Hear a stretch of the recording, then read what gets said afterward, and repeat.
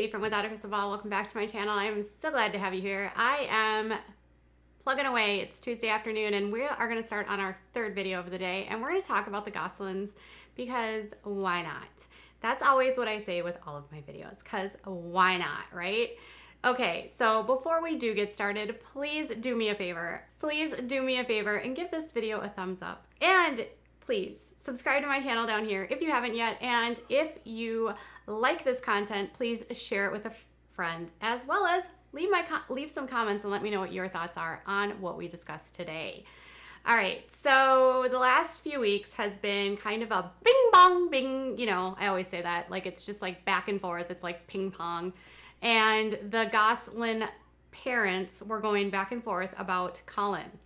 Now, last week, Jon was like super broke and he needed to pay for his mortgage. So he totally called up the son and he was like, so do you want to talk about the mean tweets or the mean comments that Mady got? So I will let you know my thoughts, even though we don't speak to each other.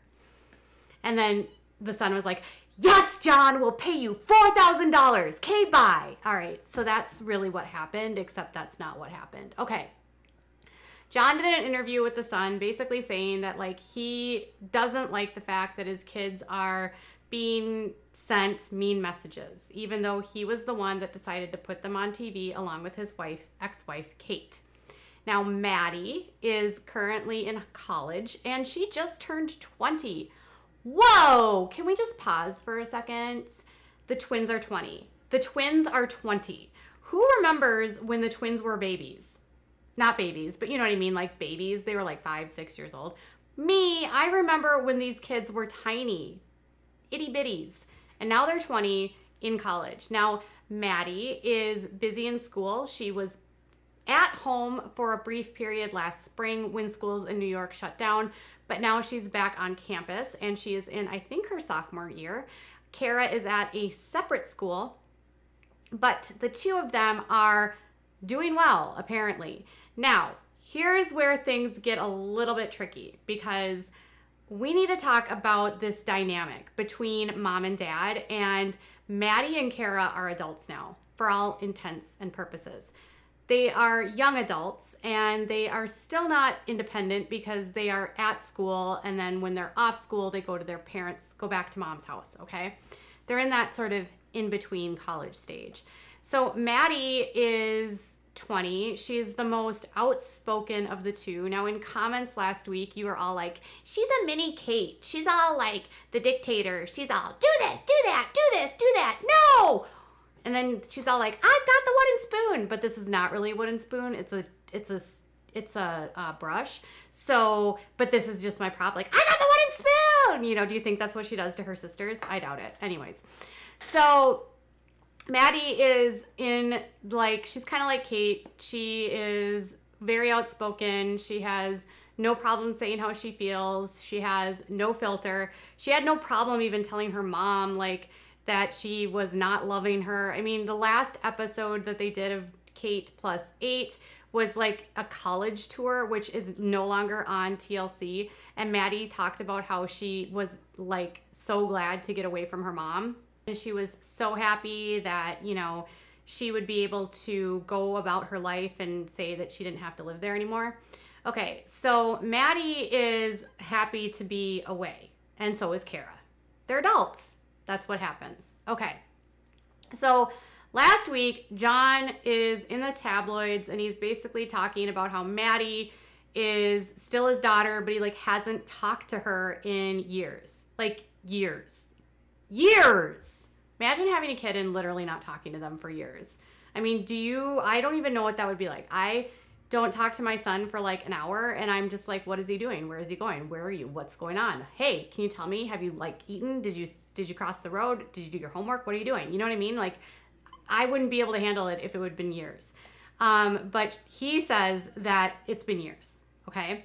And so naturally, he comes out and he's like, I still love her. So naturally, somehow a source talks to InTouch and says that Mady loves her father, but she doesn't want to be in the drama.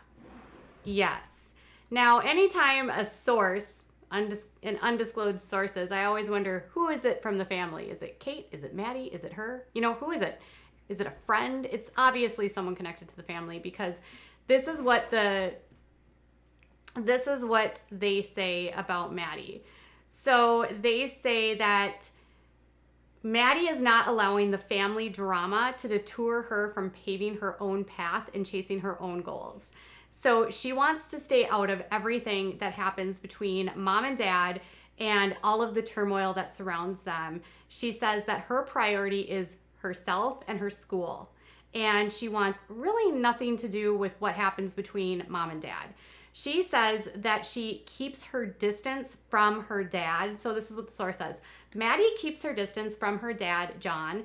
She loves Jon because he's her dad, but she supports her mom 100%. Okay. Wait a minute. Whoa.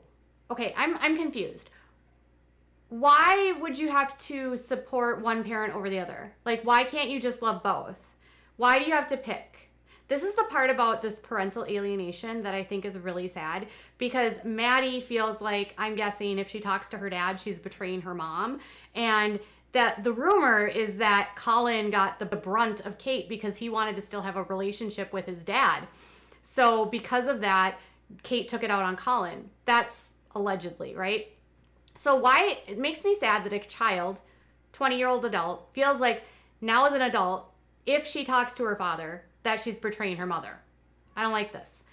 And then they continued and said, she's in school and moving forward. Mady loves her dysfunctional family. No matter what, she just hopes that Collin is safe and there's mutual respect there. She has to say something about Collin, which goes back to what happened a few weeks ago, where Collin was claiming that his dad had done some things to him, and then a false report was made, according to Jon, which resulted in the police coming and a report to Child and Family Services, which was then dropped. Okay, so everything with Collin ends up being false. It didn't stop Kate from going into the media and accusing Jon of stuff, and then that had Jon releasing a report. Well, it wasn't released by Jon, it was released by a source. And then it comes down to him basically saying that Collin has all of these issues because of Kate. Well, now Mady's coming out, and so then Hannah came out in defense of her dad, and now it appears that Mady is coming out in defense of her mom, even though she's not wanting to be in the drama. She says that she will never so the source says, she will never turn her back on Kate, but she's avoiding the drama at all costs. She's made friends, dated a little. While she doesn't crave the limelight right now, she hasn't necessarily ruled out a return to TV. Maybe someday they can have a spin-off to see what she and her siblings are up to. So there is apparently still a divide with Hannah and Collin, since they're both with Jon. So, but who knows what the future holds. She's living her life right now and not focusing on stirring up a family feud. She leaves that up to others.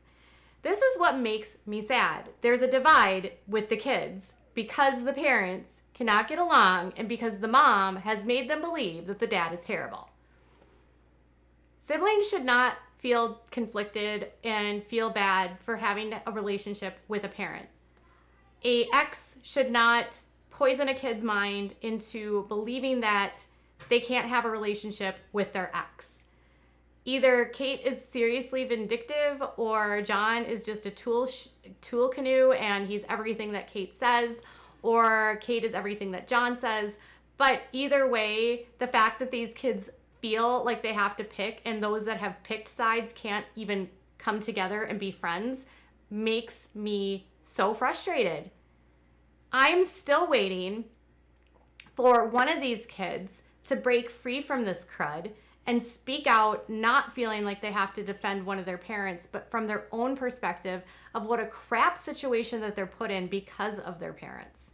None of them would be in this situation if their parents had a more successful way to co-parent. And I mean, good for Mady for not getting involved, but I still feel like this is coming from Kate or from Mady. And the fact that they have to subtly jab, you know, Jon and Collin and talk about the fighting and all of that, it just further proves that this family is a damn mess and it's not going to get better as long as these two parents can't find a way to come together or just call a truce. Because the kids shouldn't have to pick. It's so dumb. And I mean that like dumb, like it's just so ridiculous. So what do you think? I know some of you are critical and you're all like, Team Jon or Team Kate, or I hate that you're so mean to Kate, you know? Tell me what your thoughts are. Do you like that Mady wants to be like ride or die Kate? She's like, I'm a ride or die with my mom. And Collin's all like, I'm ride or die with my dad. You know, nobody should be ride or die with either. They should be able to love either parent. So what do you think? Is this source Kate? Is the source Mady? Or did someone need a payday from InTouch? Ooh, did Mady have new books she needed to buy? So she was all, InTouch, I have a comment about my dad. What do you think? Tell me what your thoughts are in the comments below. Bye, guys.